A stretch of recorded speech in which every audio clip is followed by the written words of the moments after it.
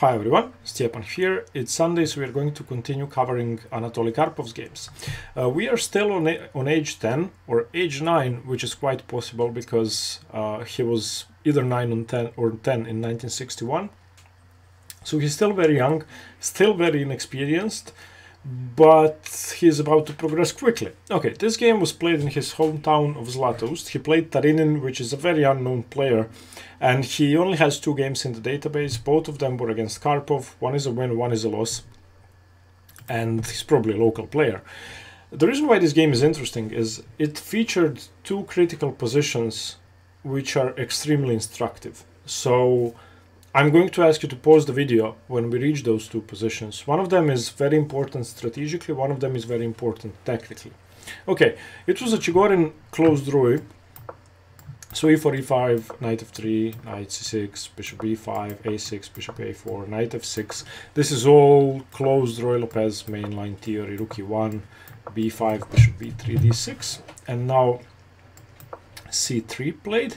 Black castles, white plays h3, stopping bishop g4, and now black would choose between knight a5, knight b8, different moves. Karpov, the 9-year-old Karpov plays knight a5, the Chigorin. Okay, and now the idea of knight a5, which is going to be a huge strategic feature of this game, is firstly you gain a tempo on the bishop, chase the bishop away to c2, which may or may not be useful because the bishop is actually good on c2, defending e4, making d4 break stronger because once the e4 pawn is removed after, let's say, e5, then you have pressure on h7. But the knight on a5 does one more thing. It frees up the c pawn, which could advance to c5, and it does so with tempo because the bishop has to move, which makes it much harder for white to play d4. Of course, the main line of the Chigorin is still to play d4 because you have to control the center somehow, but it's not as good when black has extra support of the square. Okay, queen c7, we're not going to delve too deep into theory, just wanted to explain this move, knight a5. And the idea of knight a5 is either to retreat the knight to c6, or more commonly to get it to c4.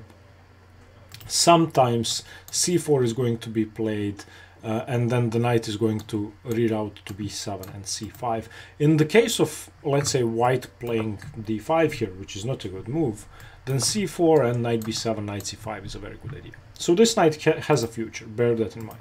Knight bd2, normal developing move, and now by far the most popular move with about 4,000 games is to exchange in the center straight away. And this is very smart, because if black doesn't exchange in the center, he's going to have less space.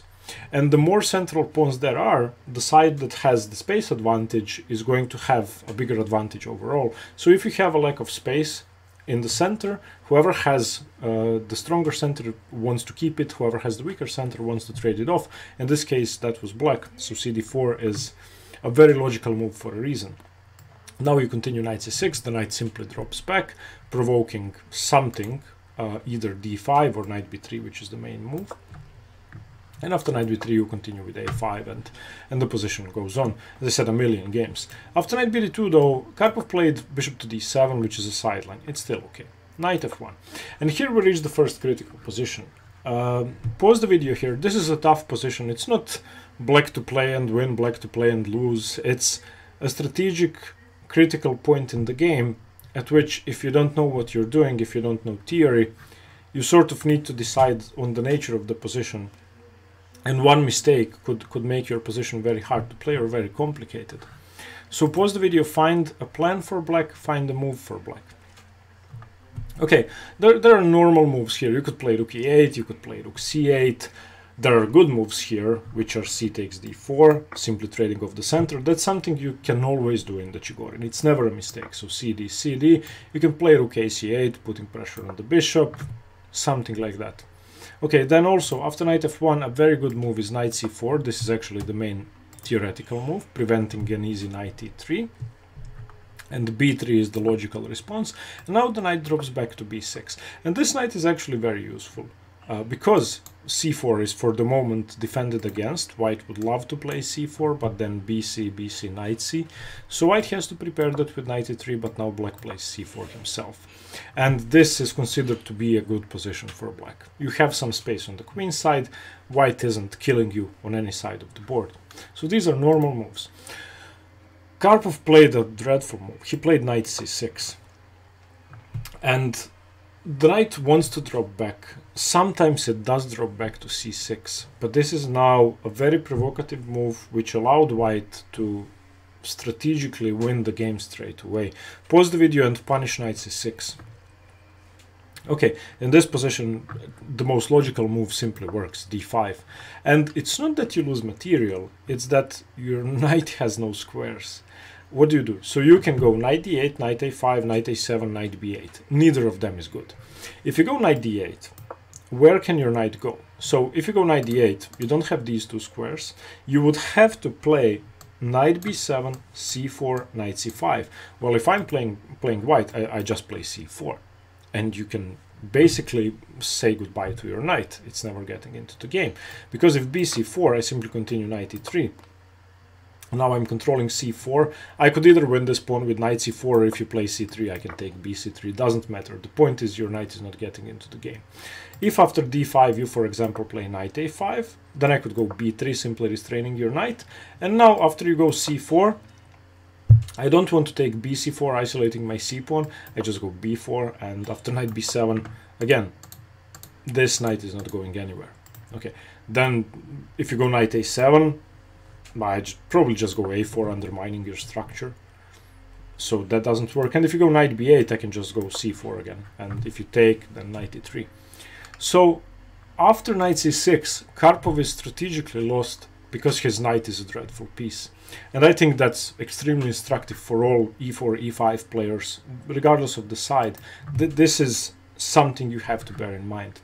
It could also be applied to some Italian positions in the two knights attack. Instead of d5, his opponent plays knight e3, which is not a bad move, because it threatens knight d5, it also supports c4, sort of delays this. And now, considering everything we said so far, Karpov, of course, should have traded off, which doesn't allow the same continuation. This would have been much better for him. Instead, he plays rook f8, which, again, you can play dc5, you can play d5, you can play knight d5, they're all good. Instead, his opponent played b3, which is a huge weakening of his position, which is completely unnecessary. Most importantly, it weakens this diagonal.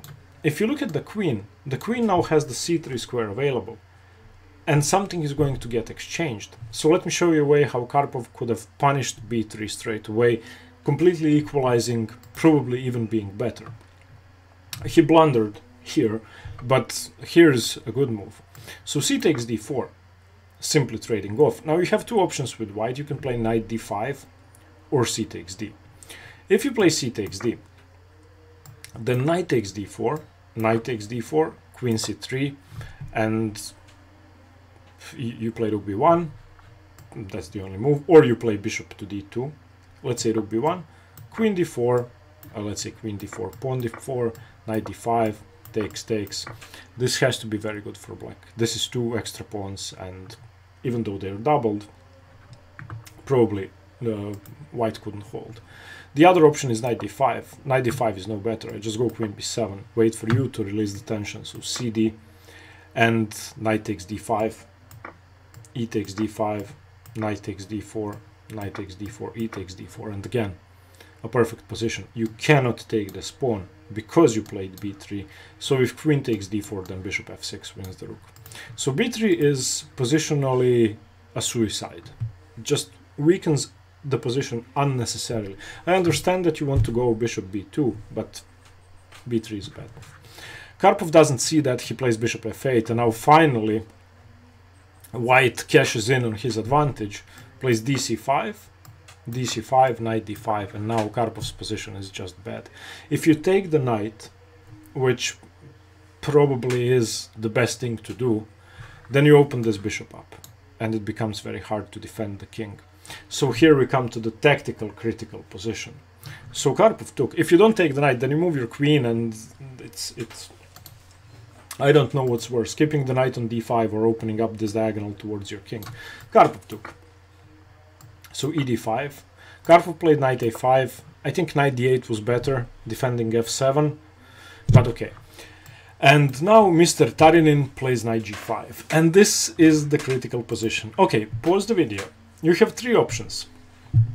You have pawn to h6, you have pawn to g6, you have pawn to f5 to defend. If you play king h8, then I can either take on h7 or on f7 with check, so that doesn't work. There is no other defense to the h7 pawn. So you only have 3 moves, h6, g6, f5. Calculate all 3, which is best and why. Okay, so let's start with the worst move. Visually most appealing, what I thought was the best move when I started analyzing this was f5. This just loses on the spot. Let me show you how. White continues with queen h5. And now you're threatening h7, you're threatening f7. You have no better option than to play h6. That's the only way to defend against checkmate. And after h6, queen f7 check, king h8, and now the crushing move, pause the video, find the absolute killer, knight e6. Knight e6 attacks the bishop, attacks the queen. If you take it, your queen is hanging. Also attacks g7. And in this position, there are a couple of options you could go for. First of all, I was calculating the move queen d6, which seems to be the most sensible option. After queen d6, however, queen takes f5 is simply crushing. Bishop f5 also works. And now after king g8, for example, defending mate, then queen h7, king f7, bishop g6, and after, for example, king e7, you can play knight takes f8, you can play bishop takes h6. In short, you're dead lost. Okay, and after knight e6, the best move, probably to stay alive, is rook takes knight and pawn takes, just giving up a bishop. That way at least you don't get mated. So that's f5. After knight g5, Karpov played h6, but first let's go through g6, which is the only move that actually defends and that doesn't lead to an immediate destruction. g6 saves the day because it defends h7. So now, for example, white could continue with knight e4, threatening knight f6. So black probably plays bishop to g7 and prepares f5. If you play f5 straight away, then knight f6 wins the exchange. So this would have held on. Much worse for black, but he would have held on. After h6, though, what Karpov played, the position is over. And this is going to be a great tactical exercise, I hope, for all of you. So again, pause the video, you play white, punish h6. There are a couple of very interesting options. Okay, d6 was played in the game, which is not bad, but it's not good either. Let's have a look at some very interesting options. The best move is queen h5. And against queen h5, there's virtually no defense. If you take the knight, I mate you on h7. If you move the king, I take on f7 with check. So you have to defend f7. You have no other option. So you either move the bishop or you move the rook. So let's say rook e7. But now there's this crushing continuation. Bishop h7 check, have to go here. And now bishop e4, you've provoked the king to h8, and now you're threatening something like knight f7 because it's only defended once. After king g8, the king simply retreats back. You can just play d6, and the point has been made. d6 attacks the queen, attacks the rook on a8. So there would be no other defense. And if you don't play king back to g8, then I take on f7 with check. So that's queen h5. After h6, there were other interesting options as well. I was looking at bishop h7 check straight away, but that doesn't work because I could go king h8. And now something like bishop e4, king g8, queen h5 would lead to the same variation that we saw previously. So you have to play rook e7 and then I play d6. And if you try sacrificing a ton of material with knight f7, that doesn't work because king h7, something like queen d3, king g8, knight h6, and he will be able to hold with bishop g7.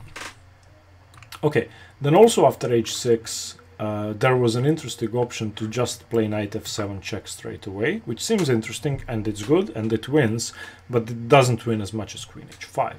So after king takes f7, there are two options here. Queen h5 would actually be a mistake, because after queen h5, king g8, if you go queen g6, I could go e4, defending this diagonal.